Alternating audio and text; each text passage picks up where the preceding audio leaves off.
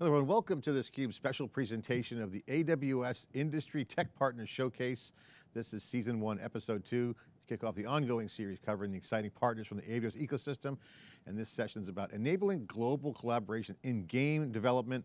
I'm your host, John Furrier with theCUBE, and today we're excited to be joined by Duncan Huffman, who's the Director of Product Marketing for Incredibuild. They're building a great product and a great cloud and on-prem solution around making those build times great and making developers productive and actually making them more creative and more, giving them free time. Duncan, great to have you on theCUBE here, talk about game development. John, thanks for having us. So, obviously cloud, everyone loves the cloud. What it did, democratizes more access to code. Now next gen cloud, you're seeing a lot more things happening with AI and other things, and the velocity of code, the velocity of new features are coming out all the time. And in game development, you're seeing that same trajectory going on for this, what used to be a complex, hard thing to do, to be faster, and looks a lot like traditional classic CI/CD pipeline development and more, right? There's a lot going on in game development. So set the table for us. You guys are in the market with a product that serves game developers, C++ and game engine developers that are building large products and engaging products. Take us through to what you guys do. What's your core product? Yeah, we've focused down on one problem, which is the long build times. Long build times are a pain and have been a pain since there have been build times. And so we free up developers to do other things. We crush those long build times down, sometimes as much as 10x or more. And we obviously for large projects like games, that can be the difference between getting out on time and having a delayed project. How did it all originate? What was the motivation behind it? Was it just you guys stumbled upon the fact that C++ and game engines were heavy? What was the origination? It started with a small team about 20 years ago. Incredibuild was actually one of the first partners that got embedded into Visual Studio. Because build times were such a problem for folks even back then. And now we've grown much different, and we've got a platform of products that help with distribution and caching and with speeding up builds on the cloud, on Linux, on Windows, you name it. We've got the build times covered. So we're the leading platform for speeding up development. Yeah. We're deeply embedded in the Unreal Engine. We work with the engineers there at Epic, and we can crush those times by about 80 or 90%. That's awesome. And I can imagine the people must be having a parade for you guys every time they roll this out, because you can see the benefit, arduous task of these build times can be big. I got to ask you, can you just describe how it works? How does Incredibuild for the cloud reduce the build times so dramatically? Yeah, so we take a couple of strategies there, and actually you don't have to pick the strategy, which is good. You can use both. We do sort of standard distribution, which is using spare processes, laptops, servers, obviously cloud instances, to expand the capabilities of your machine at build time. But we also do caching. So we enable your system to store data so that you don't have to build more than once. You only build what changes. So this combination of distribution and caching at the same time is really the advantage of using something like Incredibuild. And you can use any part of the platform. You can use just the distribution if you need it, or both. We have some on-prem product as well as bursting to the cloud, for example. So depending on where you have those extra resources or where you need to spend that time, we can speed up your builds. I like that kind of intelligence aspect to it. This introduction of caching and distribution strategies is cool. How do developers benefit by not having to choose between the two? Can you talk about what that means to the developer? Yeah, I think for existing products, if your product was already ready to be parallelized, that's a very hard word to pronounce. So if you're ready for parallel distribution, we're ready to help you there. And if you're already built for caching, we're ready to help you there. And we can help with distribution there as well. So the idea is, if you've built your project with that sort of strategy in mind, we can accommodate you. One of the big advantages of Incredibuild is that you don't have to change your code. You don't have to change your tool chain. You don't have to change your processes.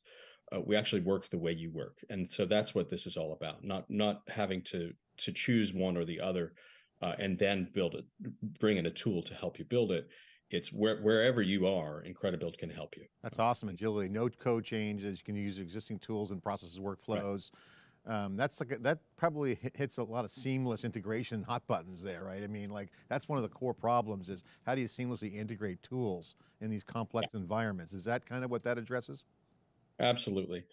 In addition, I mean, since you mentioned it, we do integrate tightly with TeamCity, with Jenkins, with all the CI/CD tools that you can imagine, so that we're not forcing you to change your processes or learn something new, or stop your team to go into training for a whole new set of systems. We work with whatever processes you have. You know, I mean, developers, I can see in the old days used to rely on old local hardware to do their, builds. Yeah.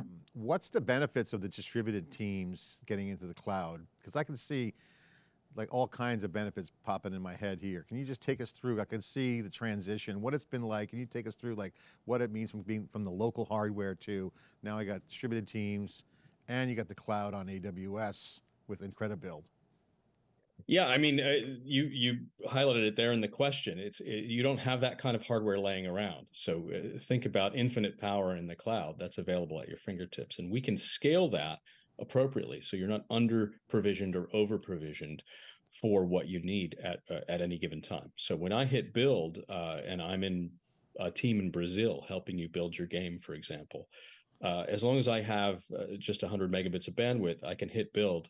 And that experience for me is just as fast as it is as if I had 10 or 20 or 30 servers in my room, or as many as we need.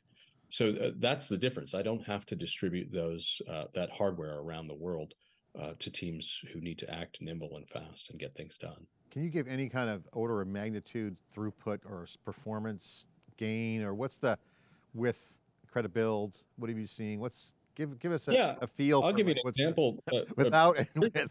Yeah, no, it's a good question. We've got just to anchor on some things that folks may have already used. So if you're working in an Unreal Engine 5.3, there's a sample game in there called Lyra. And without Incredibuild on basic machines, we're running at about 96 minutes for a build. So it's about 3 hours. That'll push you through to build. It'll take about 96 minutes. With Incredibuild, we can take that down to about 19 minutes or less, so around an 80% time savings just on that sample game. And that's pretty simple. Things like source code compile, we can go even faster, 89 or 90% increase in time. So down from about an hour to about 7 minutes. Okay, you guys have the smart compatibility layer piece, and I know that's a big part of what you do. I got to bring up the whole cost side because you're seeing that come up a lot. People with the AI conversations, everyone's like, oh, it's cost too much. Yeah, always cost is an issue. With cloud, you also got variable costs, it's elastic, it's all great.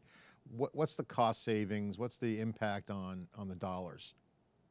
Yeah, so we have two strategies there. One is that our smart scaling, our auto scaling, already helps not over provision or under provision what you're trying to build. So it automatically scales spot instances, for example, for just what you need, and then spins them down when you don't need them. So you're not spending any resources to spin up long-term instances or over provisioning for a build.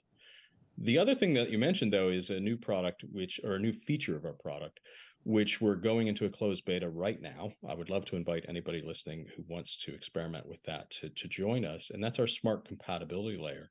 This is really exciting because if for those of you who know, Windows instances can be more expensive than Linux instances. So what we'll do is with the smart compatibility layer, we can take your Windows instances and run those builds in the cloud on Linux instances, which are significantly cheaper, automatically. You don't need to know anything about Linux. You don't need to get new administrators. You don't need to change your strategy. You don't need to change your code. It will just spin that up and run that on a less expensive Linux instance for you. And you can cut down about 40 to 70% of the expected costs there.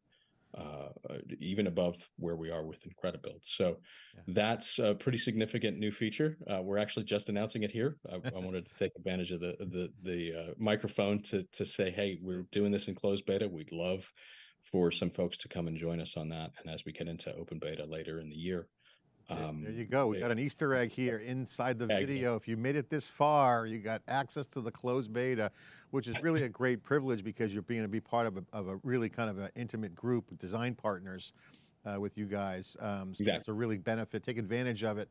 You heard it here on theCUBE. Smart Compatibility Layer beta for window instances, which you can be a challenge. And sounds like you guys have a good solution here with the Smart Compatibility Layer. And love the auto Super, scaling. super excited. I mean, everyone just loves the cloud. That's one of the benefits of cloud is auto scaling and managing all that infrastructure. So that's awesome. Just in general, how do you see your customers going forward with you guys? What's the current state of the art with Incredibuild? Obviously, the big task of building large C++ and game engine projects is a key thing. Got that check, cost effective in the cloud. Accelerating is key. What are they working on now? What are the key things that your customers are going? Take us through the day of a life, Duncan, of your customers, what they feel, what they go through, and some of the benefits. It's funny because some of our customers are AWS, for example.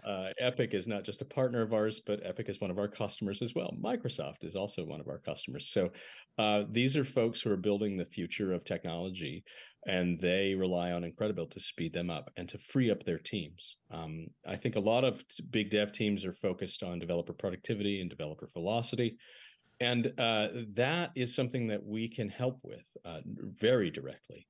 So rather than cracking the whip and telling devs to be more productive, this actually gives you a toolkit that gives you time and business value back in your day. I mean, obviously, a team getting 3 hours back in their day Yeah, it's versus incredible. I waiting. mean, it's Incredibuild. I mean, you think Exactly. about the revolutionary approach this takes. I mean, it turns any machine you have on your network in the cloud into a supercomputer powerhouse, unlimited Exactly. cores. I mean, basically, it's like unlimited compute.